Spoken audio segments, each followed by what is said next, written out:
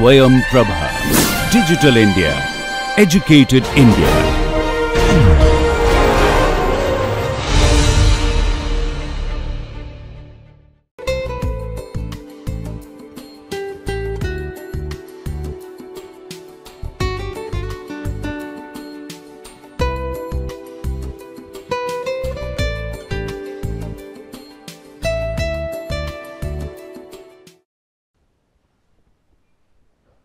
Hindi films have been traveling for almost a century.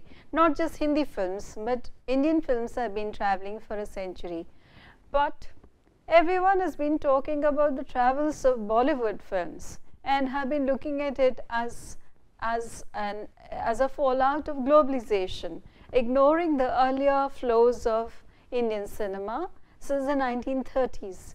Indian films have been traveling since the 30s. Only when they began to travel to the West, only when they began to find a bigger audience in the West, even though there was an audience for the West for Indian films in the West as early as the 50s, when we found that there's evidence of 100 films having been exported to the West and did find some takers, some audience in the West.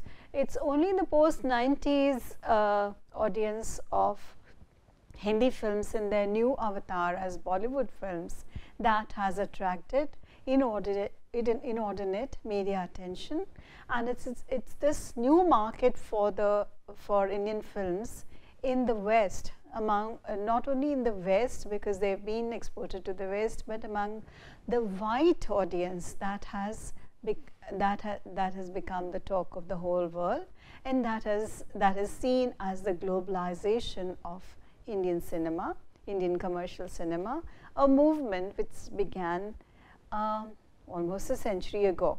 So in this section, I'm going to look at, in this unit, I'm going to compare two markets for Indian films. The traditional markets for Indian films, we saw in the UNESCO report that the British Malaya was one of the traditional markets for Indian films, and I'm going to compare this traditional market of Indian films with the new market for Indian films in the West by looking at two spaces, the space of Singapore and the space of Germany, and also comparing a few other perspectives. Now, in the case of Singapore, it's extremely interesting because here the old market, because this is a traditional market for Indian films, the old audience of Indian films in Singapore, who some of whom were born in the British Malaya, they rub shoulders with the new audience of Bollywood films. So there's an assemblage of the old audience, the old Chinese, the Tamil and the Punjabi audience, many of them with their history in the plantation economy, with the new audience who consist of professional workers or new NRI audience, new expatriate audience who have become avid fans of Indian films in the since the 1990s, and also a new generation of viewers, a new generation audience who are who have no knowledge of Indian cinema but seem to enjoy the new brand of Bollywood films. So we're going to look at some of these, we're going to meet some of these audience, and I will summarize the interviews I had with some of them instead of playing the interviews for you. So I take you to the Jade Cineplex in Shaw Towers, which is a cineplex exclusively dedicated to the screening of Indian films in Singapore, the screening of Hindi films in Singapore. And I must point out that in all of Southeast Asia, unlike Bangkok, where we found Indian films, Hindi films were screened once a month. Some films in other languages as well were screened in theaters only once a month, largely due to the efforts of the Singh brothers. In Singapore is the only part of Southeast Asia which has theaters exclusively dedicated for the screening of Indian films, and there are some theater complexes in which by convention or because of their location, Hindi films are screened, and there are other theatres in which Tamil screens are screened. In addition to that, some of the mainstream multiplexes on Orchard Road also screen a few Hindi films, such as Chandni Chowk to China was screened in one of the mainstreams, one of the cineplexes located on Orchard Road when it was released in 2008-2009. But Jade Cineplex in Short Hours is one such complex where Hindi films are, which is exclusively dedicated to the screening of Hindi films. So we walk into Jade Theatre it's on Beach Road, and it's just across the National Library of Singapore. When we cross the road, we enter a different world. We are crossing the road, and when we come to this side, we enter a totally different world altogether.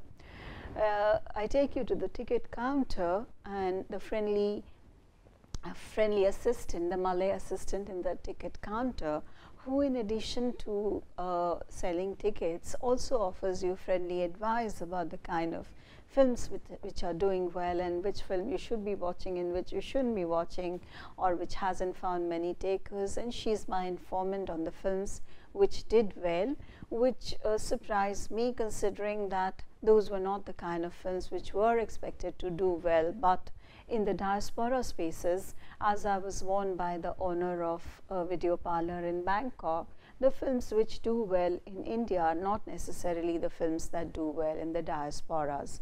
And this information was confirmed by the friendly counter assistant in Jade Cineplex. I meet a young couple who are queuing up to watch tickets for a new release of that week, a new release which was Come Bakht Ishq. It was screened in this Cineplex dedicated to the screening of Hindi films. And Singapore's now the Bollywood Assemblage, as I said, function with the multiple histories of Indian migration as well as those of cinematic exhibition in the case of Singapore, through which Singapore's different ethnic populations such as the Malay and the Chinese were also inserted in the Bollywood space, along with South Asians and expatriate Indians. So here this couple is Malay of Malay heritage. The young woman is completely Malay, but the young her escort, her friend, is of mixed parentage. His father is an Indian and his mother is his father is Malay and his mother is an Indian. So because of that, he is able to not only understand the films, the visual aspect of films like most Malays do, but like many Malays, and because of his knowledge of Urdu, which he's got from his mother, from one of his parents, he is able to understand the language of the film as well. And this couple, the young woman was a big fan of Shahid Kapoor and John Abraham, and the couple sang a song from Kuch Kuch Hota Hai for me. But other than the young couple, I also met this mother and daughter duo, the Malay mother and daughter, which revealed to me the difference between the preferences of the new generation, the old audience of Hindi films, the mother for instance, and the new audience of Bollywood films, the daughter. While the mother claimed to be a big fan of Hindi films of the 1970s, such as Diwar, and was a die-hard fan of Shashi Kapoor and Amitabh Bachchan, and she found the Hindi films of the 1970s better than the present generation of Bollywood films, because according to her, they had a storyline, they were more entertaining, and they were more socially oriented than the new films. The daughter, of course, was hooked to the new Bollywood films, and the two ladies had come together to watch a new Shahid Kapoor release, Mausam, which is not the run-of-the-mill Bollywood film, which would, I would assume, would make both the mother and daughter happy because it's serious and yet it uses the Bollywood grammar. It does bring in the old world charm when the story begins, and yet it is cast in the Bollywood grammar. And now these spaces of exhibition in the diasporas are spaces in which one finds not just Indian viewers, but all South Asian viewers, particularly viewers from those nations where screening of Hindi films has been banned, given the hostile relations between India and Pakistan, and also in Bangladesh, where they have not been screened for a long time. So during my visit to Jade Complex, I also met these Bangladeshis who were visiting from UK, and one of the highlights of their visits, as I found in the case of the Afghanis and the Pakistanis, was to take in a new Hindi film, and they'd come to watch New York. Apart from the Bangladeshis, I found this young doctor from UK, who was visiting again, a Punjabi doctor, a second generation Indian Punjabi from UK, who was visiting family in Singapore, and she'd come along with her girlfriends who were of different nationalities, a Filipino, a friend from Singapore, and two other friends from UK, white friends from UK. They were accompanying her during this visit to the theatre. But I found the space of the audience, the space of Jade, segmented not only in terms of ethnicity and nation, but also in terms of class, because as opposed to the Bangladeshi expatriate women, the visiting UK Bangladeshi, the well-heeled UK Bangladeshi women, I also met these shy guest workers from Bangladesh. And as we know now that the Singapore has invites a large number of Bangladeshi migrant workers who are largely employed in the construction industry, and sometimes some of them are students. Now, the sole entertainment for these workers after 5 days or 6 days of hard work, when they get their weekly off on Sunday, is to take in a film. While the Tamil migrant workers gravitate towards sometimes to the Rex Theatre when they can afford the price of the tickets, which ranges between $8 to $10 depending on the day of the week you watch. Bangladeshi workers were found in Jade Cineplex, choosing to spend their hard-earned money on watching a Hindi film, a John Abraham film. And we met this young couple who had come jade hopping. I wish I could play the song from them, but I'm not able to play the song. Perhaps I could do it later. They sang the entire Kuch Kuch Hota Hai song for my benefit. It was really lovely, and they knew all the lyrics of all the Hindi film songs, which I myself wasn't aware of. And they were not only aware of the songs, they were also up on the gossip on Hindi films. And during this time when Shah Rukh Khan visited Singapore, he had a huge Malay audience coming to greet him. Malay audience of all ages and generations and all sexes coming to greet him and welcome him to Singapore.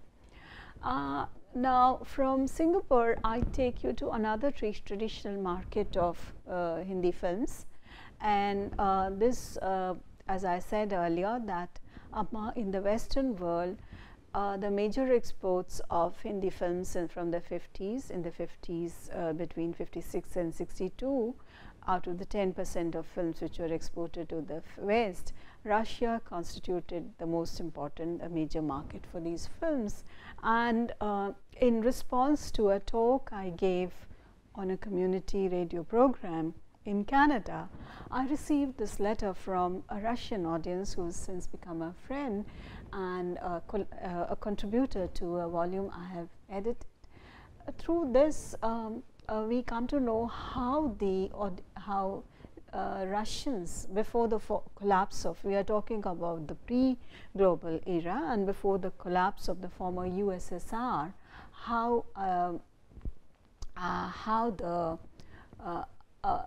what was the status of Hindi films in Russia before the collapse, before the era of globalization and before the collapse of the former USSR. And I would read this to you just to, since I do not have not conducted field work in Russia, I draw on her authority, and I thank her for sharing this with me and sharing her paper with me in the edited volume, my edited volume, where she says that for me, as well as for many other Russian people, India is the dreamland, the motherland of philosophy, poetry and tradition. We actually don't see it as some exotic, sunny, sandal-smelling place, as some Westerners probably. In my generation, it's something we grew up with, a pathway to childhood. So this is significant. Before we move on to the new Bollywood audience in the other parts of the West, this testimony of someone who grew up in the former Russia is very important, because in Russia, unlike in the present West, Indian films were not exoticized, as she distinguishes herself from other Westerners and says that it is a pathway to childhood. For example, it was my father who drew my attention to Hitopdesha when I was 5, and we were both fascinated by its complex story within the story plot. My classmates and I used to be great fans of Kipling's films, though when I grew older, I understood that most of his short stories were dictated by the fear of the wild and the unknown, and I think The White Man's Burden was basically inspired by it as well. Now, she talks about having discovered Rabindranath Tagore, and then she goes into her reception of Russian films, of Hindi films in Russia. And from there I move on to Germany. I was told that except for community, there are no screenings of Hindi films in Germany anymore. Except for an occasional community screening, there are no screenings of Hindi films in Germany. This is in 2011.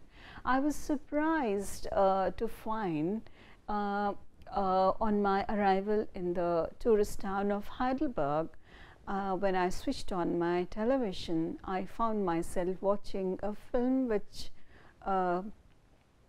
had women dressed in saris, and I was like quite surprised to see that and on German television, because they seem to be speaking German. And as I, out of curiosity, I continued to watch the film being screened on television. The faces seemed very familiar to me, but I assumed that it was part of some exotic German drama, telesoap or drama, when King Khan appeared on the screen, and I realized I was watching Chak De India, and you wouldn't believe it, but I was watching Chak De India in German, with Shah Rukh Khan speaking German. And then I was informed that Germany has now a market for Hindi films, not only among the South Asians, not only among the diasporas, but also among the Turkish people, the Afghans, other South Pakistanis, the other South Asians, but also among Germans. And this started with the screen airing of a down market channel in Germany, which was largely watched by Turkish and Afghan audience. And these films were screened on the Saturdays, the day I happened to switch on my television set. And it was because these films were being screened on RTL, the channel went up market. It found viewers not only among the working class Turkish and Afghan migrants, but also among mainstream migrants. So the Germany did not have a regular exhibition of Indian films, as in Singapore, where they continue to be screened. There are no theatres dedicated to the screening of Indian films in Germany, but they are regularly screened. At least in 2011, they were being shown in on television, and other Germans watched them through on DVDs and CDs. But I was extremely surprised to find these posters of Salman Khan's new release, Ready, being posted outside a pub in Heidelberg as one walks out of the railway station, and as one walks down the bridge, I found these posters where you can see the dates of the screenings of Ready in different German towns. On 2nd June in München, on 4th June in Köln, on 6th in Hamburg, and 10th June in Hanover. And they are being screened in cinema halls, Kino Neues in München, in Cinemax in Hamburg, in Ludwig NRW in Köln, and Cinemax Nikolai in Hanover. Now, I was told that now there are no more screenings of Hindi films anymore, and they are mainly community screenings. So probably these are community screenings, but they were being publicized in very visible spaces, in very mainstream spaces outside this pub in Germany. So is Germany ready for Salman Khan? It has been ready for Shah Rukh Khan for a long time. In fact, Shah Rukh Khan is a very popular Hindi film actor in Germany. It started with the shooting of his film in Dil To Pagal Hai in the Black Forest, and subsequently a number of his films have not only been screened, but they have also been shot in different parts of Germany, such as Dawn 2 was being shot at this time. Now, how does Germany look at Bollywood? How do the new audience of Germany, the new Bollywood audience as we may call them, and the new market for Indian films in Germany, how is it viewed there? And how is it different from the viewing or the pleasures that Bollywood films offer in the old diasporas or the traditional markets such as Singapore and Russia? To some extent, I would say that it dovetails into that interest, that brand of Orientalism which we found, the interest in traditional Indian philosophy, religion, Tagore and the works which we found in markets like Russia. It's the same cult for Indian mysticism, yoga, which creates a taste for Bollywood in Germany. And there's a continuity between the new Orientalist interests in yoga and mysticism and Bollywood in the present. This is at the Heidelberg railway station. I found in the bookshop in the railway station Bollywood films, the Bollywood DVDs of Bollywood films. Incidentally, the two films which I found, the two DVDs I found was one of Kabhi Khushi Kabhi Gum, and the other one, these were with German subtitles and produced in Germany, and the other one was Karan Arjun, an old Shah Rukh Khan starrer. Both were Shah Rukh Khan starrers, but what surprised me even more was that not only were DVDs being sold in this mainstream bookshop in a railway station, but there were also Indian film magazines, Bollywood film magazines being marketed in the available across the counter. Two film magazines, one is called Bollywood and the other one is called Ishq. And both these films are along the lines of Filmfare and other tabloids in India, which carry gossip about the latest gossip about Indian film stars, and they are in German and they are being marketed. But interestingly, these books are stacked in the stacks which are next to the stacks which sell books on yoga, Buddhism, Indian mysticism, Art of Living, and so on. So you can take a look at these film magazines, Best of Bollywood, which is in English, and there's also an issue of Ishq, which I cannot see here, but I found it in the bookshop. Now from Heidelberg we move to Mannheim, and we see how Bollywood audience, how a German audience get to watch films in Mannheim. As I was waiting outside this DVD shop in Mannheim, a German couple walked in. And this is the kind of spaces through which Bollywood films have leaked since the 70s. They've been stocked in grocery stores, and they are juxtaposed against all other things Indian, such as henna and bindis and dals and spices. So it's part of the entire paraphernalia of India, of Indian mysticism, spirituality in the West, and which is being the Indo-Chic that is being marketed in the West. It's in one such shop, Mannheim, in the Turkish Quarter. This is where I found the places from where German audience watch subtitled Indian films. And again, like the spaces in Bangkok, these are pirated DVDs of Bollywood films.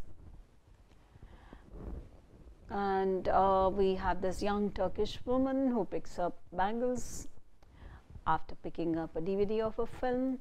And now we meet a young man in another Bollywood-based store, which is called Bollywood, incidentally, and who aspires to be Shah Rukh Khan. Now this young man is from Pakistan. His father has started a grocery shop in Mannheim, and he stocks the largest collection of Bollywood videos and DVDs, which are is a shop called Bollywood, not Asia Bazaar. And Asia Bazaar is incidentally the oldest shop which stock DVDs. But the interesting thing is, when I was waiting outside, I was told to go and visit this shop. When I was waiting outside, photographing the signboard, which I don't have in this slide, I found young German boys, teenagers rather, go past me singing Leja Leja. And this came as a surprise. I thought I had misheard them, because I thought I was imagining it, but I went closer and I found they were indeed singing Leja Leja. And this came as a big surprise to me, because I was told that the audience for Bollywood films in Germany is largely restricted to women, and that too to young teenage women in Germany. But this was not teenage women, but teenage young men who were singing the Bollywood song when they saw me dressed in, when they saw an Indian woman taking pictures of a Bollywood themed store. This is one of the oldest stores which has been there since the 70s, owned by a Sikh who stocks Bollywood merchandise. And from Mannheim we move to Frankfurt. In Frankfurt, once again, we see posters of Hindi films, the latest releases as well as the old releases, stacked in Harris Trading Company, owned by Mr. Bobat. And Mr. Bobat has has stocked Indian DVDs and video cassettes and audio cassettes of Hindi films. He claims to have the latest collection of audio cassettes in Germany, which has no takers today in the age of DVDs and CDs. And in this shop, so this is one of the oldest shops which has stocked groceries in, and this is again opposite the Hauptbahnhof for the central station in Frankfurt. And during my I hung around the shop for almost an hour to see the kind of people who were visiting his store and the kind of films they were buying. I found a very interesting respondents very interesting samples who were very disparate in terms of age, in terms of nationality. The first person I got to meet was an Ethiopian who was now resident in Germany, and who came to get his DVDs of Indian films largely because of his nostalgia for homeland, and because he was a big fan of Hindi films when he was in Ethiopia. When he moved to Germany, he continued to watch Indian films, and he seemed to have a preference again for the older films rather than the new films, in contrast to the new Bollywood audience of German films. A few minutes later, a German couple walked in and sought my advice as to what films they ought to be taking, they ought to be watching. They had watched some of the canonical Bollywood films like Kal Ho Na Ho, Kabhi Khushi Kabhi Gum, and so on, but they wanted to watch some offbeat films, and sought my advice as to which one they should be watching this week. But even more surprising were these middle-aged women who had come to pick up copies of Filmfare and Stardust from the grocery store. And when I asked them about how they got interested in Bollywood in film magazines, one of them volunteered to inform me that she had she began to watch Bollywood films, and she liked them because they were very romantic as compared to German films, and they promoted traditional family values, which a certain generation of German women, particularly women like her, the possibilities for romance, the possibilities of preserving traditional family values, which some of them missed, they found in Indian films, particularly Shah Rukh Khan films.